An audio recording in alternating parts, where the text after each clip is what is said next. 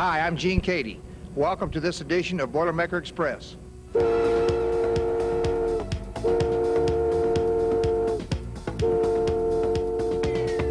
Hi, I'm Jim Barber, your host for the Boilermaker Express with Gene Cady here at Purdue University. And for the next half hour, we'll focus on Boilermaker athletics with an in-depth look at Purdue's basketball game against Illinois. A different view of a road trip. Legs. You gotta have those legs. Good side. Look how they get back. We gotta push the ball. We're trying. We all know it's very difficult to win over here. We did it last year by playing great, and it's the fun of it. We got an opportunity to do something special. Everybody ready? Yeah. Together! Move inside. Go. They can't beat us. Let's go. Damn.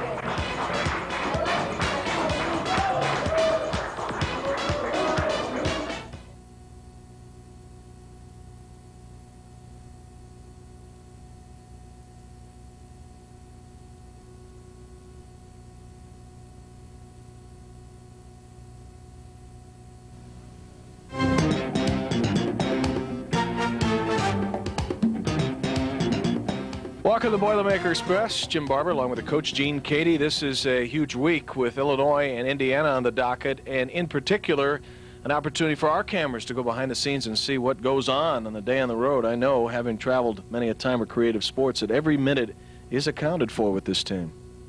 Well, I think a lot of people believe that when you're traveling or you're going on these different places, you're sometimes exotic places, but you don't get to see much of them, like Hawaii at December or Puerto Rico like we did or wherever.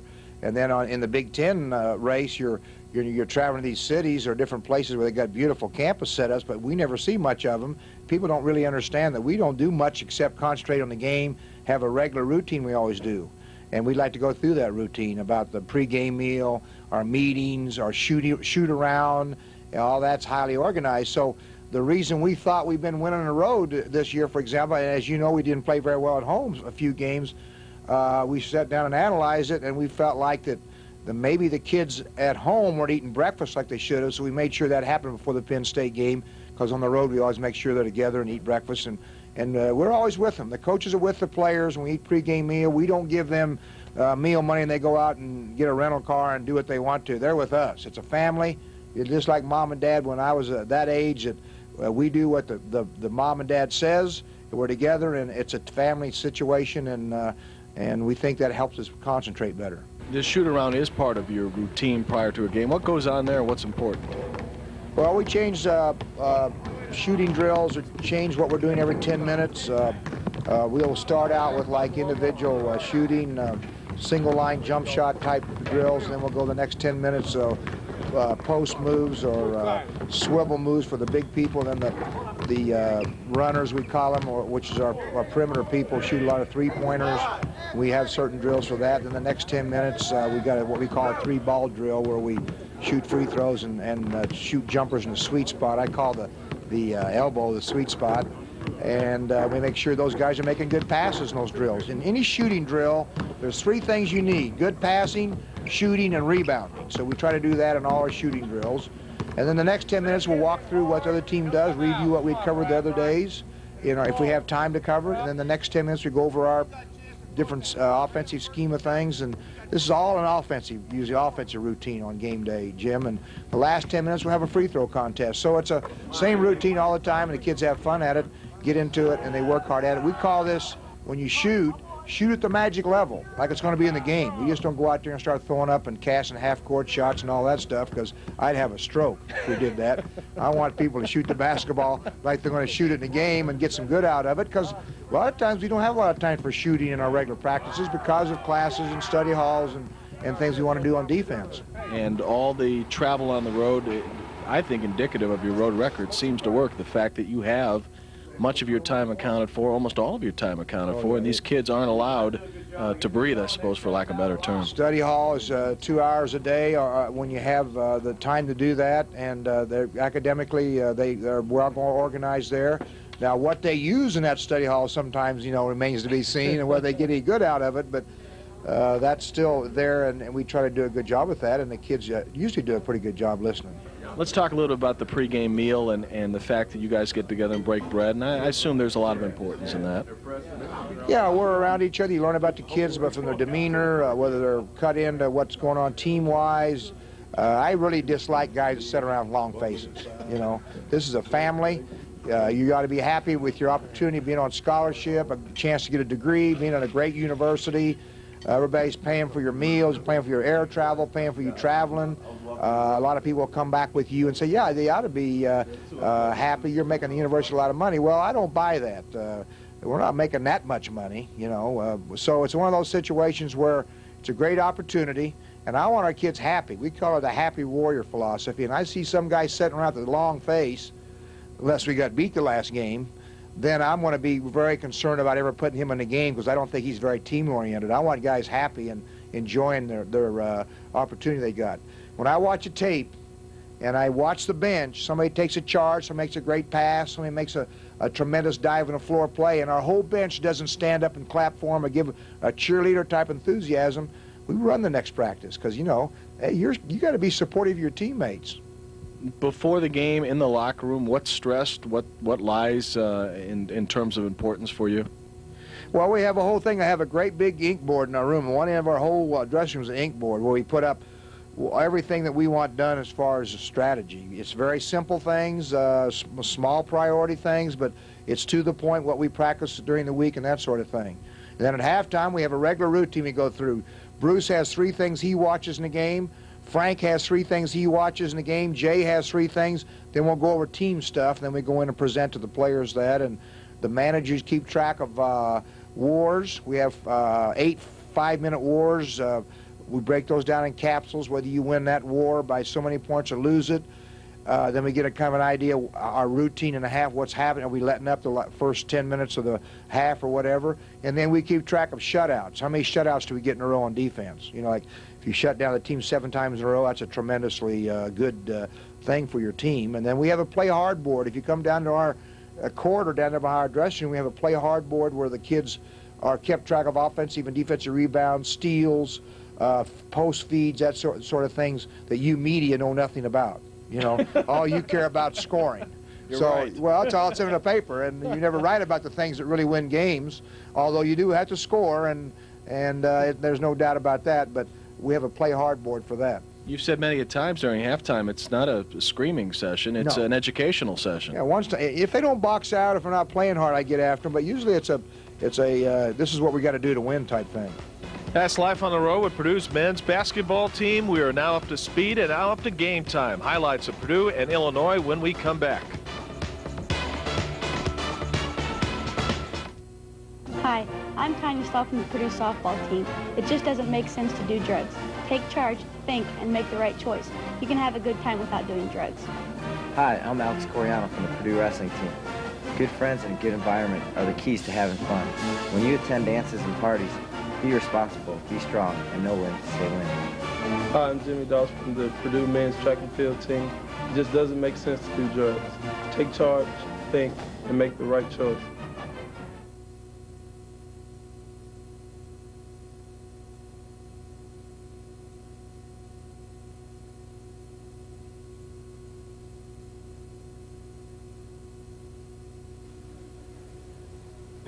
They want to rock. Go out. Get one, baby. Get one, Herb. Eat him up. Don't let him out back. Go, Dave. Get up. Go, Matt. Go, guys. Go, Paul. Go, man. Go. All right, here we go, guys. Nothing's changed. Brandon has Candy, number 45. Herb has No Tree, number 25. Roy has G, number 32. Porter has Garris, number 22. And Chad has Key, number 24. You got to try to come out and dominate the first 5 minutes of the game. Don't give them the edge. And awareness and intensity were the 2 things we lacked in our first game. Let's get that established right off the bat. Rebounding the whole game is going to be a key. Box out. Assume all shots are missed. Find your man, screen him off, or if we're rotating, get down there and get a guy off. Screen your man off the boards. I can't emphasize that enough. Third, our bench has been the best in the whole league. That should give you a tremendous amount of confidence. And get pressure on the ball at all times, no matter what we're in. If we're in frenzy, The key to that is pressuring the ball. Don't forget, the ball goes to the corner. You got the X move. If we're in boiler pack, everybody's back in the lane except the guy pressuring the ball. Defensively, key to what we've been doing so far this year, look at the man's chest. You won't sky up on fakes. Stay down. Play with your feet first and your hands last on defense so we don't get silly fouls. Don't be fouling up when our 4 defense 80 feet from the basket. Rebounds, screen first, ball second. Let's talk and communicate on defense, bump the screens, cutters, see the ball. Close out on all 3-point shots. We know they're going to put them up. You got to be ready right away to play deep. Offensively, make the easy pass, easy assist. Don't try to thread needles. Don't try to make the hard pass. You know, we want to drive the ball to the basket for 3 reasons. Forces switches, opens the offensive game for the other players, and it draws fouls.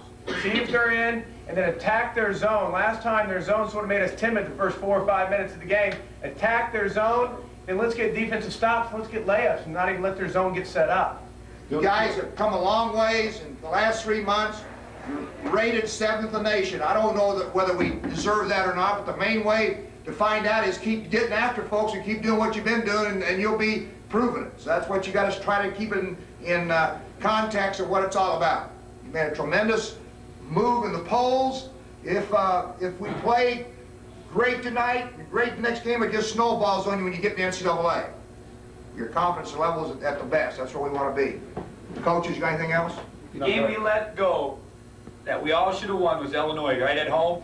So we don't want to lose the title because of that game. You get the game back tonight by winning it. And you guys got to understand, as Coach said, you're ranked 7th in the nation. You're everybody's meal ticket to the tournament now. So they're going to be extra motivated for us. Let's go. Get all the rebounds. Everybody with 5. Man, Go. you gotta win it Go. tonight. Go, fellas. That's the fun out here, fellas. Everybody in, everybody set? Everybody ready? Yeah. Together. Move your time. Go. They can't beat us, fellas. Let's go. Let's go. Hey, man. Looking good.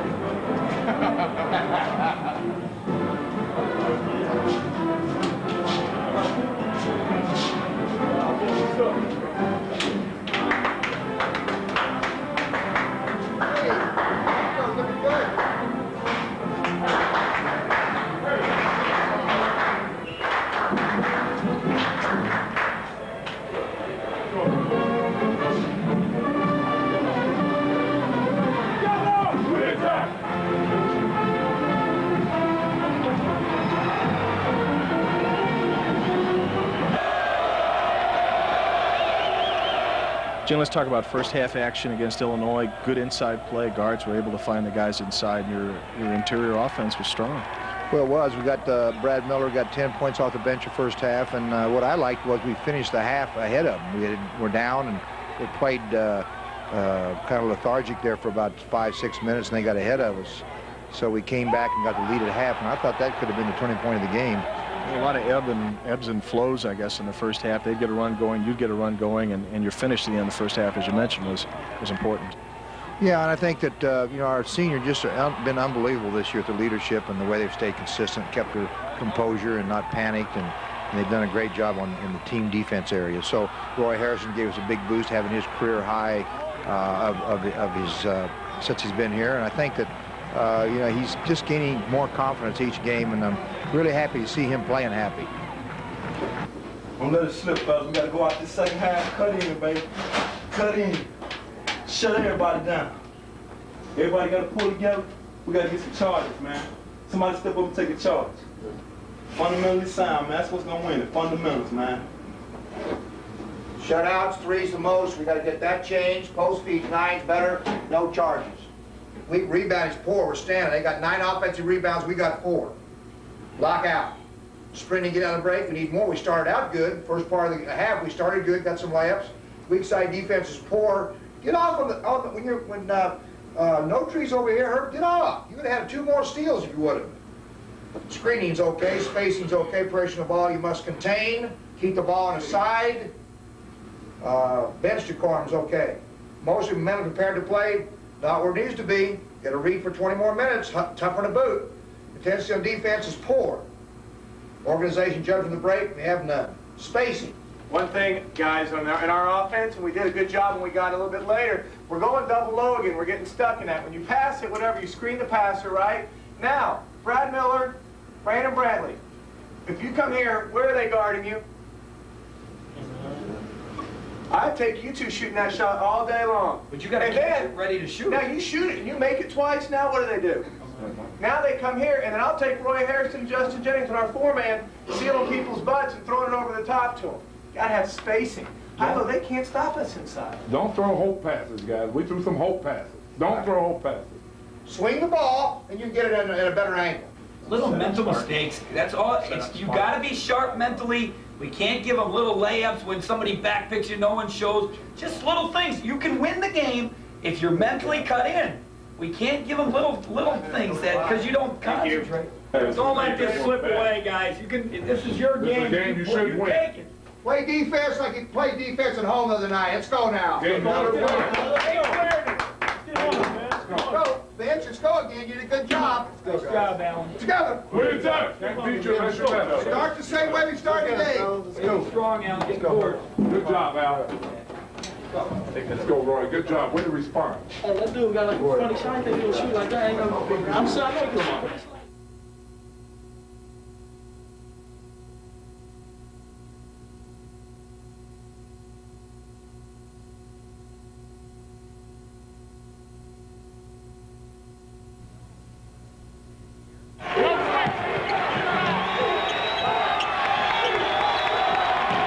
Some control in the second half, got it up to a double-digit lead. What was going on at that point? Well, our kids were playing better defense and stopping them. I think we wore them down. I think our depth got to them, and I just think that our bench was really great again, and I can't say too much about Justin Jennings and Brad Miller, Todd Foster, the way they've come off the bench and played. How about Roy Hairston's play? Well, he was super. I tell you what, I'm so proud of him. Like I said before, I think that when he found out that we were for him and this is a family here, he relaxed and started playing good. I watched his second three, and I watched your reaction after he hit it. It was priceless. Well, we had said that you make one of those, you can shoot another one. So he did, and he did. So, you know, now he's got a chance to shoot 3 in a game. Any surprise that Illinois made a run at the end? No, we've had that battle here every time we've been here. I was surprised we won. That's what I was surprised. So we've had some heartbreakers here, but thank goodness we pulled this one out. And Foster had a big 3 down the stretch, plus Roy's inside offense. Yeah, that bucket he got there at the last was a backbreaker. I think that the kids really looked inside. Too bad some of our guys got in foul trouble, but, you know, it worked out okay. You know, we went the right way we did over here. They could have easily lost their composure and lost the game. We lost it here, like, I think 3 or 4 years ago, 2 years in a row in overtime, so I didn't want that to happen. Finally, 2 wins in a row here in Champaign, which, as you mentioned, is a difficult place to win. Yeah, you know what's amazing about this series was I think 73 all in the history of both schools, and we got a 1-game lead on them, so that's just amazing. That's the way it's been since I've been here for 16 years. A dogfight almost every game. We had a couple blowouts, but we always had practices after those blowouts, and it seemed like we got things ironed out. What's up, baby?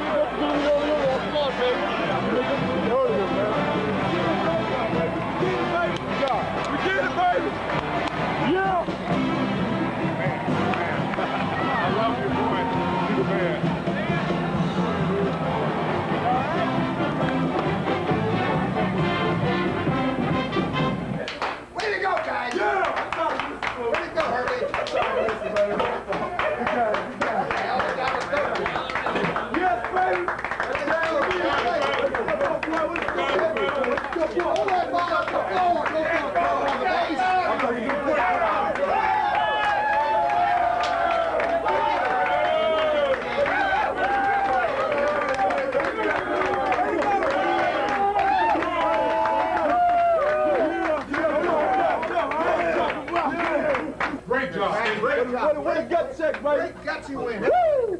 Way to be. Everybody. Let's go to City Hall with another one. Yeah, baby. Good job. We put the 3 on the P. Now let's get the P next. Let's go. No practice tomorrow. Let's go. Together. We attack!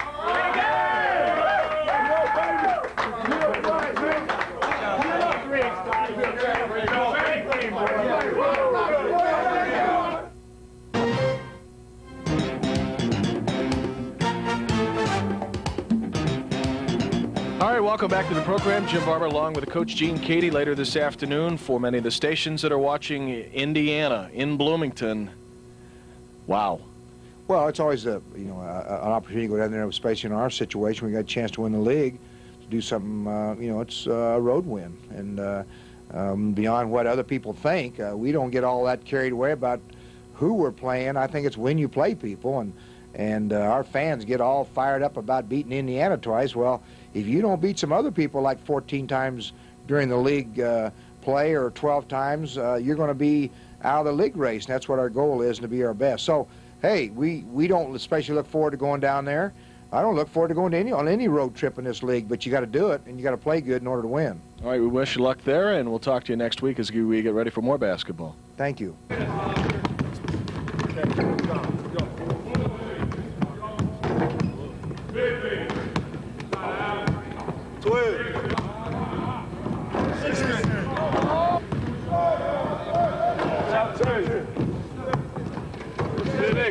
Can't hear you. 27. They lead the Big Ten in three-point attempts. You got to get out to that flare guy. You got to jump the ball. When he steps the ball, you're already there. Stay on the high side of both of them. You're here. You're on the high side up a little bit. Bucket man's got to do a good job. If he goes like this, you're fine. You've got a bucket man with our butt to the base, so you can see. See both. Hey. See both. Scoot back even more. Right there. What happens at the end of the play if we don't get the ball to Herbie? Oh, the man took it out, screen down. Screen down for that man. And they might switch that, but if they switch it, Herbie's got to get out, and the guy that screens can come back to the ball post, right?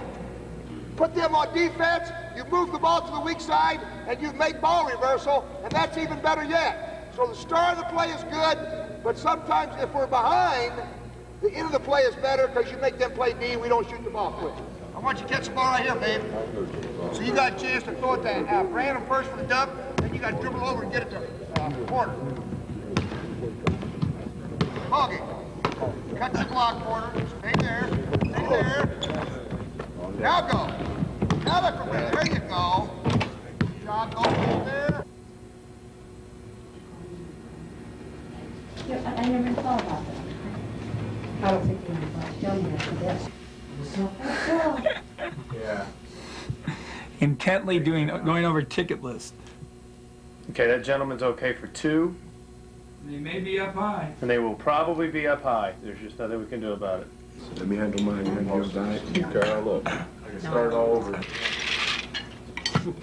You get the game back tonight by winning. You're everybody's meal ticket to the tournament now. You can win the game if you're mentally cut in. Good job, fella!